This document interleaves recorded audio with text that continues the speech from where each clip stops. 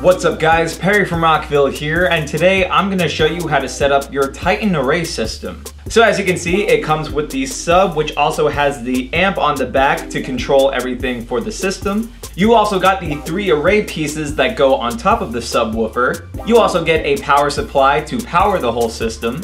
And you also get a bag for the subwoofer and the array pieces, so you can bring the whole system on the go to any gig or event. So to assemble your system, you're going to connect all 3 of these array pieces onto the top of your sub. You'll also notice that each of these arrays are built a little differently. For example, this array here has the ridges on the mount at the bottom, so this is going to be the array that we first put on the top of the sub. So you're going to line up the mount of your array to the port here on top of the sub, and you're going to want to make sure that these ridges line up on the sub and on the array. So once you do that, the array is going to be a bit slanted, so we're just going to center it like so. And to make sure that it's properly connected to the sub, we're just going to push down a little bit.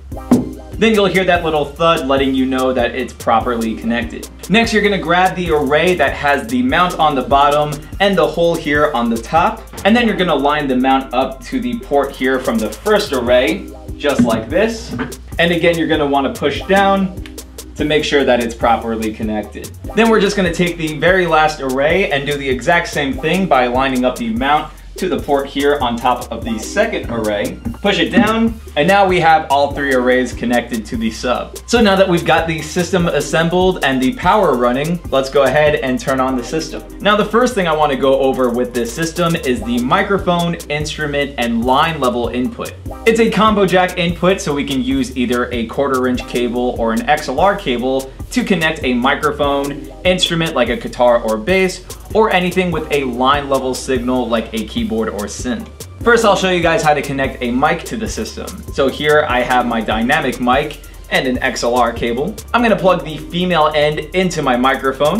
Then I'm going to plug the other end into the mic input on the back of the sub. Next to the combo jack, we have a button that switches the input from mic and guitar mode to line mode. So whenever you have a microphone or guitar connected through this input, you're going to want to press this button in so that it's set to guitar or mic mode. And if you want to switch it to line mode with your line signal running through this input, you're just going to want to leave this button unpressed. So the next thing I'm going to want to do for my mic setup is raise the microphone volume right next to the combo jack. So now if I talk into my microphone, check 1, 2, you'll be able to hear my voice coming through the system. So now let me show you guys how to connect a guitar to the system. So I got my guitar right here, and I'm also going to need a 1/4" instrument cable. I'm going to plug one end of my cable into the guitar. Then I'm going to plug the other end into the guitar input on the back of the sub. Again, you'll want to be sure that the button next to the jack is set to guitar mode by pressing the button in. So next I can raise the guitar volume on the back of the sub. Then I can raise the volume on my guitar. And now if I play, you should be able to hear the guitar coming through the system. Now if you wanted to set up a keyboard or synth to the system, you can actually follow the same steps as the guitar setup, but the main difference is you'll want to leave the input in line mode because the keyboard or synth gives a line level output. Now the cool thing is we can set up an instrument like our guitar or keyboard and a microphone through the system at the same time. To do that, we're going to take our microphone and plug it into the mic input, and then we can plug our guitar into the line input above our microphone input. You can also do the reverse and have your microphone plugged into the mic input and your guitar plugged into the guitar input. But just keep in mind the mic and guitar input is a bit louder, so it all really depends on what you want to have more present in your mix. For example, I have my microphone plugged into the mic input, so that's going to be the louder instrument out of my microphone and guitar together. But if you wanted the guitar to be a bit louder, you can plug your guitar into the guitar input and your microphone into the line input above. So next I'm going to raise the volume for my microphone. Then I'm going to raise the line level knob for the guitar. So now if I play my guitar, you'll be able to hear that coming through the system. And if I talk into my mic, check 1, 2, you're going to hear the microphone as well. And you'll hear both instruments together, which makes for a great performance or live setup. And remember, if you want to set up your keyboard as your main instrument instead of the guitar, you're going to follow these same exact steps. Now let's go through the rest of the features of the Titan Array system.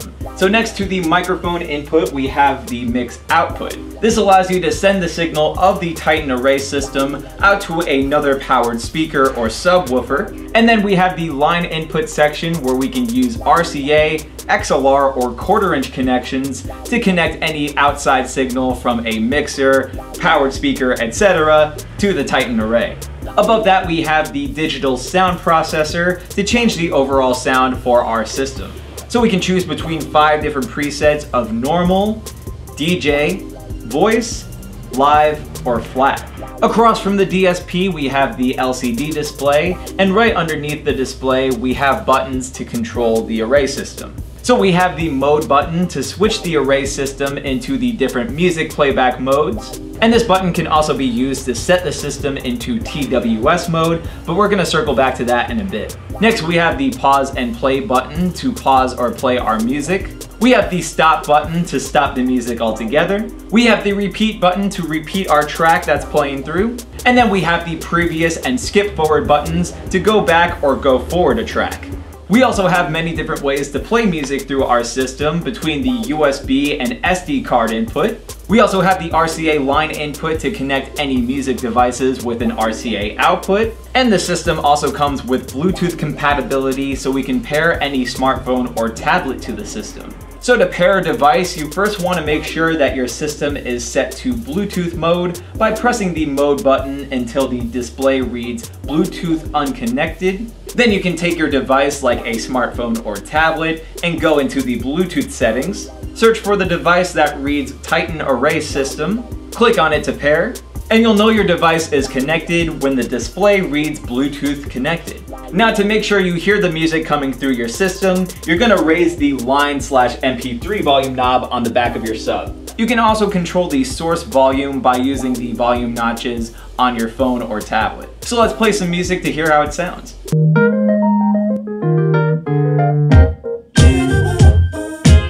That's a punch. That's awesome. So because we can connect a microphone and a Bluetooth device to the Titan Array system, it makes for a great karaoke setup.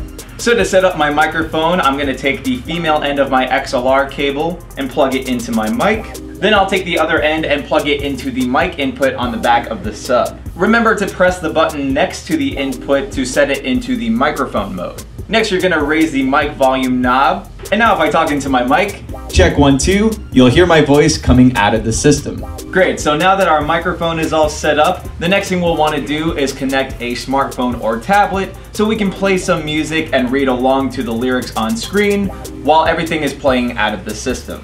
So first I'm going to set the system into Bluetooth mode by pressing the mode button until it reads Bluetooth unconnected on the display. Next I can go into the Bluetooth settings of whatever device I'm using. So for today I'm using the tablet here, and I'm going to search for the device that reads Titan Array System and click on it to pair. After that, you'll see the display read Bluetooth connected, letting you know our devices are paired. You also want to make sure that the line/MP3 knob is raised so we hear the music coming out of the system. So from here, I can go into the YouTube app and search for any karaoke version of a song. And again, I'll have the lyrics on screen while the music and the microphone is playing through the system. Hey now, you're an all-star, get your game on, go play. Hey now, you're a rock star, get your show on, get paid. All that glitters is gold, only shooting stars break the mold, yeah! So what's really cool is that if you had 2 Titan Array systems, you can link them together wirelessly using TWS, otherwise known as True Wireless Stereo. So to do that, I'm first gonna make sure that both of my speakers are on, and then I'm gonna set them both to Bluetooth mode using the mode button underneath the display. You'll know that they're in Bluetooth mode when it reads Bluetooth unconnected on the display on both speakers.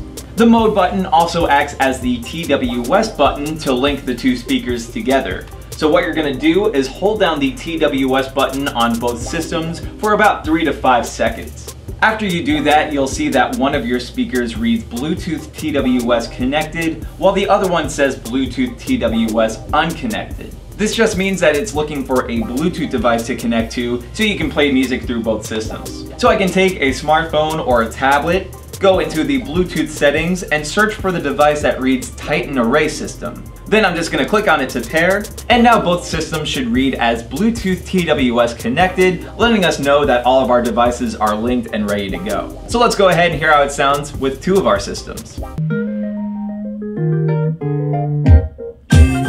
yeah. Man. With two of them? Crazy. Sounds awesome. So much bass. Amazing.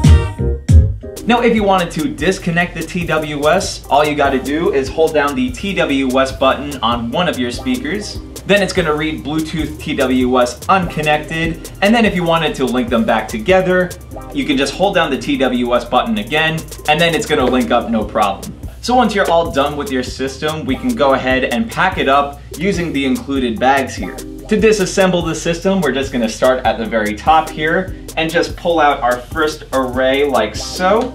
Gonna do the exact same thing with the second array and just pull it up. And now with the last array here, we're actually gonna twist it like so that this way the ridges on the mount on the bottom of the array matches with the ridges on the top of the sub. So now we can just carefully lift up on the last array here. And now we've got all three arrays ready to go. Now we can pack up our arrays using our small bag here. And if you look inside, you'll see there's a divider for each array. So I can take one array and place it inside my divider in the middle.